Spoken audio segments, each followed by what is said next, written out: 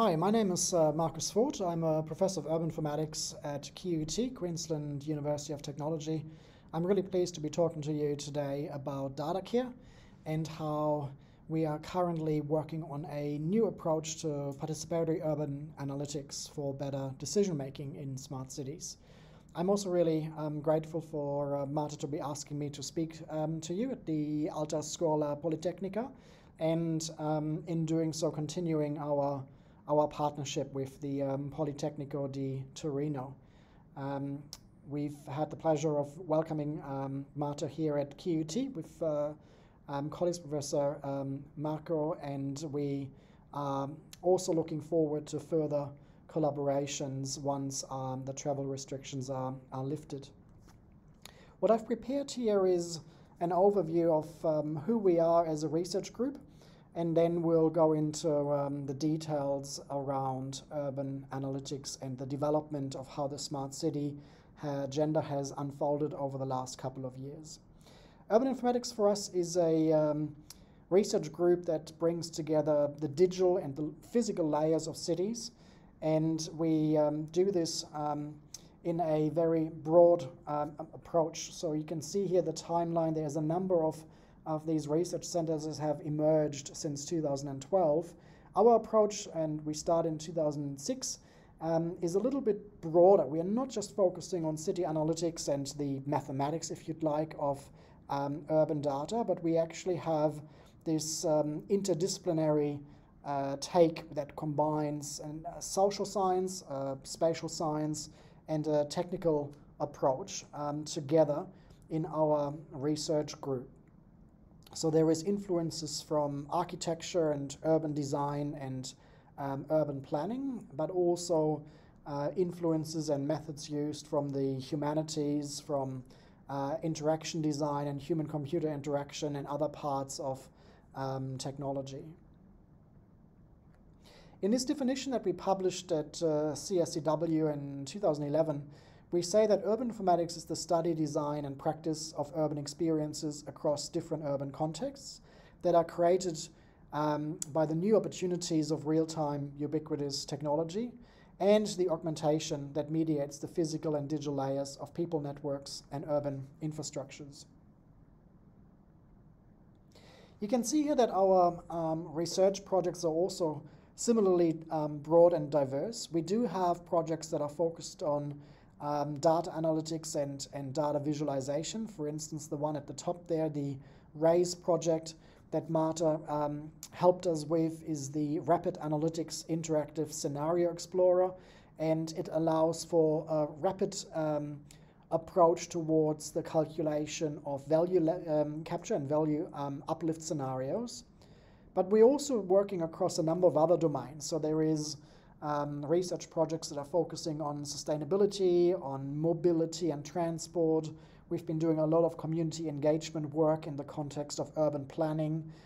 We've been looking at entrepreneurship and living labs and different ways of looking at innovation in the city. The lab is now part of a larger entity which is called the QUT Design Lab.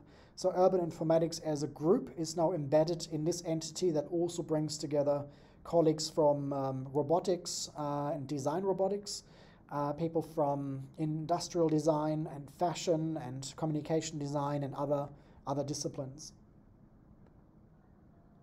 What I will go through today is these three different phases of city development that I've called City 2.0, 3.0, and 4.0. And I'll focus on the specific idea of decision support and participatory city analytics as I go through these slides. So let's start with City 2.0, and actually it begs the question of where is City 1.0? So City 1.0, in this kind of table that illustrates the relationship between a city government and the people living in cities. At that level, it was a very kind of simple relationship, that of administrators of city infrastructure and the residents living in the city. And often here in Australia, the city government is sometimes referred to as looking after the 3 R's, which are the roads, rates, and rubbish. And I think a lot of city governments wanted to lift their game and consider themselves as a service provider. And then that actually changes the relationship of the people and the businesses operating in the city to the role of consumers, the consumers of city services. I'll play you this video that illustrates a little bit these early notions of the smart city. The time to make our city smarter is now. But how do you keep traffic flowing? Cure a healthcare system. Protect citizens while protecting their privacy. How do you show one decision affecting millions of people?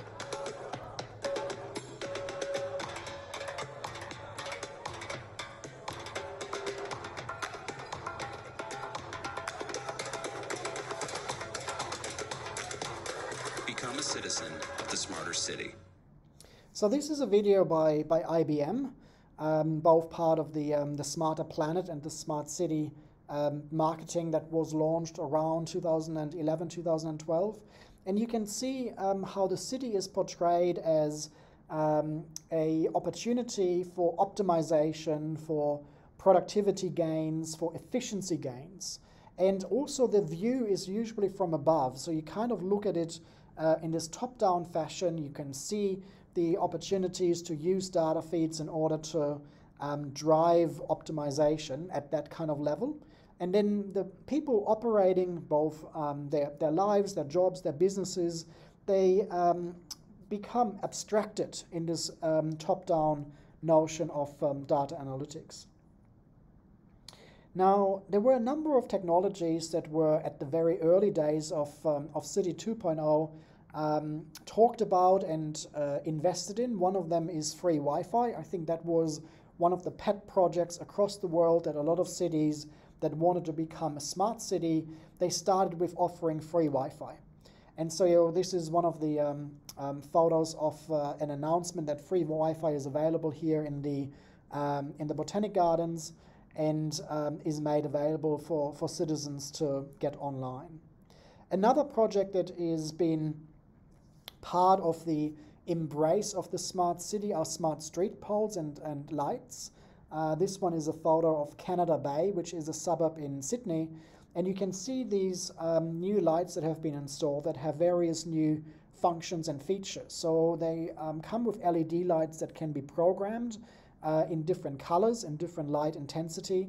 They're usually coupled with motion sensors, so as there is different people, for instance, walking underneath, the lights could increase in intensity and then dim afterwards in order to conserve energy. It usually is also possible to combine the light poles with other sensors, whether it is environmental sensors or whether it is other functionality like 5G or LoRaWAN kinds of beacons that provide connectivity. And they also have other kind of utility functions such as just standard power points that are available at the base level, so that if there is, for instance, farmers markets or other kinds of events happening at the ground level, that the operators can plug into a power point and get electricity from these different locations. Another interesting investment proposition for the smart city has been the idea of urban screens and public displays. This photo here shows a screen that's been installed at King George Square, which is one of our main squares in Brisbane.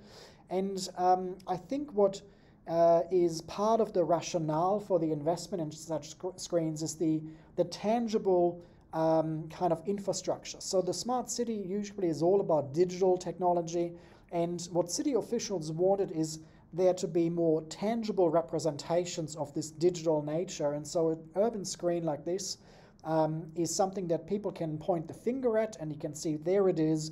This is a tangible evidence that we've now become a digital city or a smart city. The problem with these screens, though, is that oftentimes they don't come with the same level of investment for a curatorial team to actually be looking after the programming and the content curation. And so as a result, often you get free-to-air television programs or sport programs that are displayed and broadcast on these screens. And it actually begs the question whether there is a relationship between the location of where this screen is situated and the content that is displayed. Is it becoming more than just a big TV screen, or is it just simply there to display advertisement and free-to-air television? The other part to the early days of the smart city is investment in data and data feeds. The three main categories are around open data and government data in general that becomes increasingly available in order to run analytics on.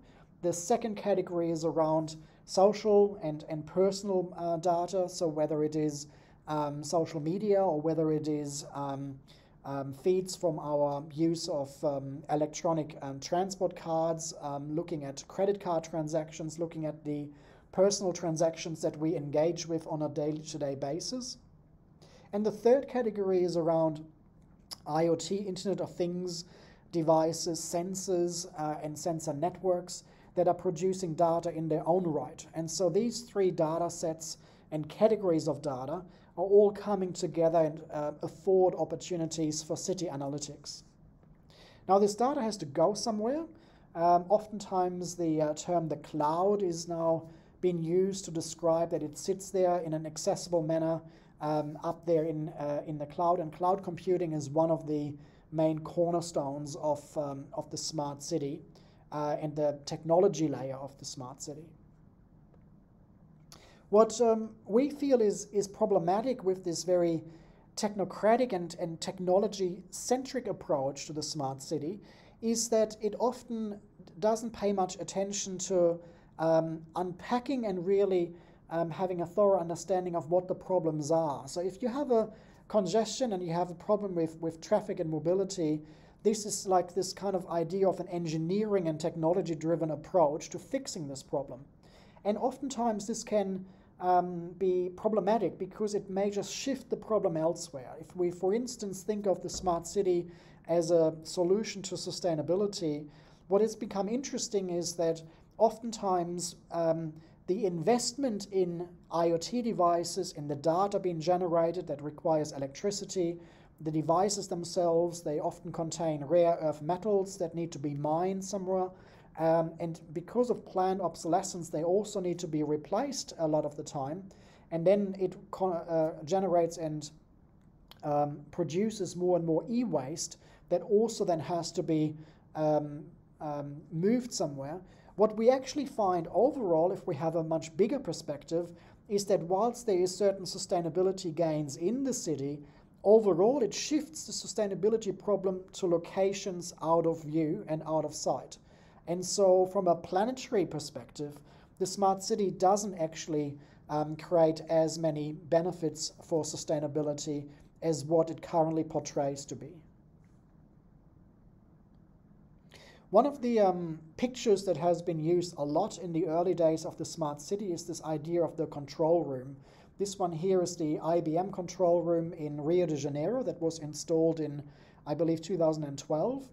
And the idea is that all the data feeds generated from these IoT devices, from our own transactions in the city, they come together to then enable efficiencies and optimizations to be derived for a better management of city services. What we find is that the idea of city analytics could also derive a lot of benefits for businesses and for citizens and community groups. And that is what I want to focus on in the slides to come. I mentioned the Open and Agile Smart Cities Network here because in addition to this push from smart city technology providers and different platform operators, there's also been a movement that is led by cities themselves. So different city governments have now started to come together and they've recognized some of the risks and some of the problems with this embrace of technology in cities. And one of the big problems is what's called vendor lock-in, which means that a certain vendor is using proprietary software and proprietary technology that then means only their products can be used in that city and it doesn't work well with others. And so as a result, cities that have come together in this community of practice, if you'd like, of the Open and Agile Smart Cities Network. They are subscribed to these 4 principles. 3 of them are about open standards, which is that there should be a common API. The data should be stored on an openly accessible platform, and the models used to describe the data are also standardized. And then the 4th principle is to be driven by implementation, which means that this is supposed to be demonstrated by actual projects on the ground that are then enacting these 3 technical principles of openness. There's a number of cities that have signed up to the OASC, including cities in Italy. We've brought the OASC to Australia in 2015. There's a number of cities in South America. There is a memorandum of understanding with cities in the US. And I think the latest map is actually also reaching out to cities in Asia. So this first phase of City 2.0, so the first phase of the smart city, I should say, had an emphasis on open data and data as the new gold, as it was called. But very quickly, it was also found and recognized that we have to embrace standards and open standards in order to make these different pieces of investment work in order to achieve interoperability. So now as I'm going into the next phase or level, the City 3.0, what is changing here is that the city is actually turning more into a facilitator rather than just a service provider.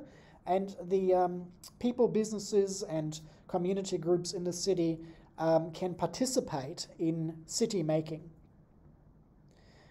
This is something that I've written up in this article in response to when Australia first launched its national smart city plan, and even at that time, it was quite crucial to point out that a lot of the policy rhetoric and the wording was still very technocratic. It was talking about finance and investment, and it was losing focus on the actual purpose, which was to be much more human-centered in order to bring about a environment of the city that is about being more livable and more sustainable and more equitable. When we kind of compare this now with, again, this idea of the control room, what would it look like to have this control room under this rubric of City 3.0 and for it to be more participatory? Well, we were inspired by an investment here at QUT into this visualization space that's called the Cube. And you can see here there is a number of people assembled down there. It's open and accessible. It has similarly large screen real estate and different interactive touch screens at the bottom there. But what is interesting is this ability for different groups to come together and to actually use this space for their own data analytics. So this is this notion of participatory data analytics that we are talking about here. So what could this look like? We've been engaged in a experiment as a kind of proof of concept with food trucks, just as an example. And so these food trucks, they use a commercial kitchen in Brisbane where they come together in an afternoon to prepare their food, and then they stock up the truck, and then in the evening they go out and start selling the food. So what we've been doing here is we've been dragging across the river some of our equipment. You can see here these computers on wheels, they are called, and we've set them up at the spot where a lot of the food trucks come together. And we've ran different city analytics inquiries with them. So in this kind of, as I said, participatory manner. One of the mashups that we've created was to enable them to be more strategic about their deployment. So you can see here the different cuisines represented, obviously Italian being one of the favorite cuisines. We wanted to make sure that the same cuisine or food truck is not actually creating their own competition in the same area. So they spread themselves out and make sure that there is a diversity of different offerings, and they don't, by serendipity or coincidence, set up the same cuisine in the same suburb or neighborhood. So this would enable them just to be more strategic in their placement. And then we've extended this to also look at different data mashups. So we've been, for instance, interested in crowding and how there is data about music events, sports events, soccer, rugby, and so forth, and at what time there would be masses of people that are coming together in the city, and being able to then locate food trucks nearby where there is lots of potential customers.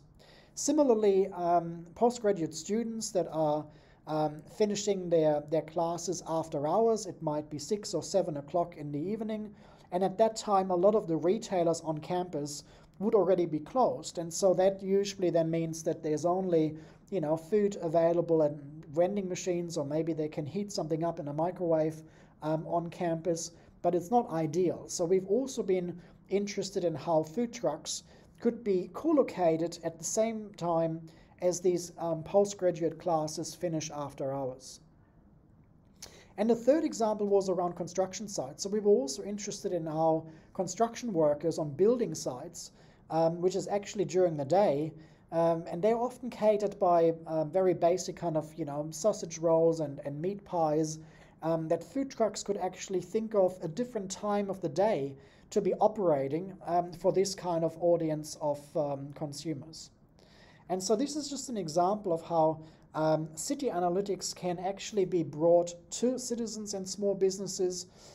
There's another element to it that I didn't discuss today around procurement, because it actually also can be extended to a more participatory approach for the city's procurement process that is based on a notion and embrace of principles of open innovation.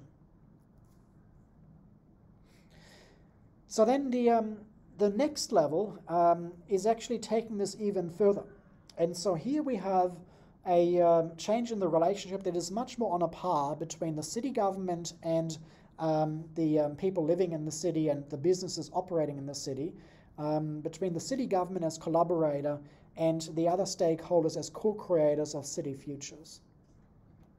Now this also resonates with a number of other things. This one here is a cover of Time magazine in 2006. At that time, the person of the year that was nominated or was highlighted was you, to symbolize the participatory nature of the internet. So this is around the time of the early days of Web 2.0 and the ways the internet became much more accessible through different technologies. What I think is really interesting now is how some of this can be reframed to this collective we. So rather than having this notion of networked individualism that is about the individual participating, we can actually now look at a lot of the different approaches and mechanisms to embrace a collective and co-creative approach, especially in the smart city. This also dovetails really nicely with this notion of the IAP2 spectrum of public participation. IAP2 stands for the International Association for Public Participation. And you can see they understand or they distinguish between these different, I suppose, levels or qualities of engagement. So there is a very basic informing and consulting phase. But if you actually take the expectation further, you want to be involving people and you want to enable collaboration between them, and eventually you want to reach this level of empowerment. And so our question from a research point of view is, how do we reach empowerment status when it comes to smart cities and city analytics?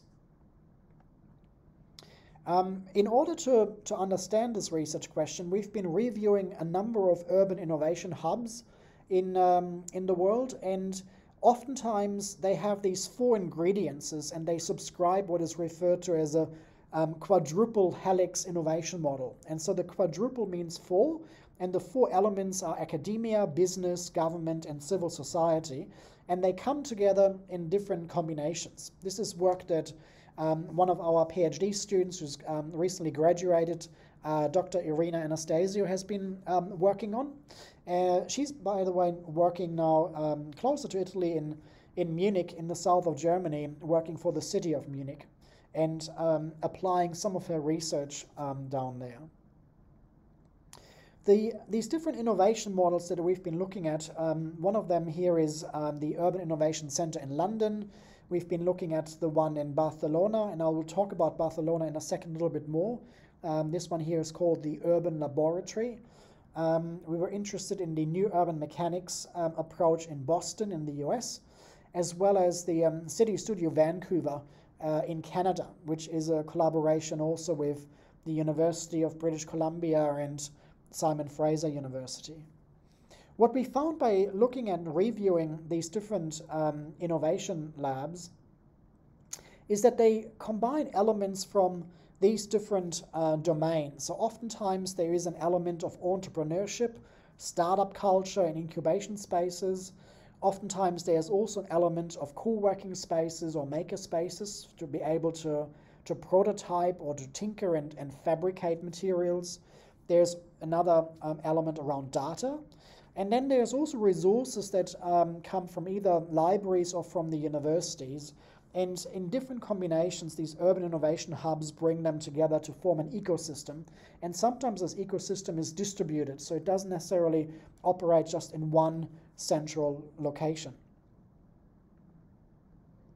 This article brings some of our thinking together. It actually is a comparison between the sidewalk labs development in Toronto at the waterfront that recently was abandoned by Alphabet company, the Google holding company. And we compared the sidewalk labs development in Canada with the case of Barcelona, and especially their notion of technological sovereignty and data sovereignty. And so what we found in this article is not just the kind of criticism of a very corporate approach to the smart city that has potential risks for privacy and autonomy. It also had a particular challenge for sovereignty. So a city and the city governance is based on a notion of sovereignty, that it can make its own decisions about how it wants to run things. Now, when some of the decision making is based on data, and the data is then owned and stored on infrastructure that is in corporate ownership, that can have a risk of jeopardizing the ability for a city to remain sovereign and to have civic sovereignty over its governance. So in addition to privacy and in addition to data ethics concerns, the idea of technological sovereignty and data sovereignty is now also emerging as a crucial litmus test for whether smart cities are actually really in pursuit of bringing about more equitable futures and more ethical ways of dealing with city analytics and decision making. So on the basis of this review between the case in Canada and the case in Barcelona, we've been trying to identify what's our vision for how this might operate here in Australia. And so this vision is what we call DataCare. And DataCare is at the moment a proposal for a dedicated facility that is offered by the city to citizens, communities, and businesses.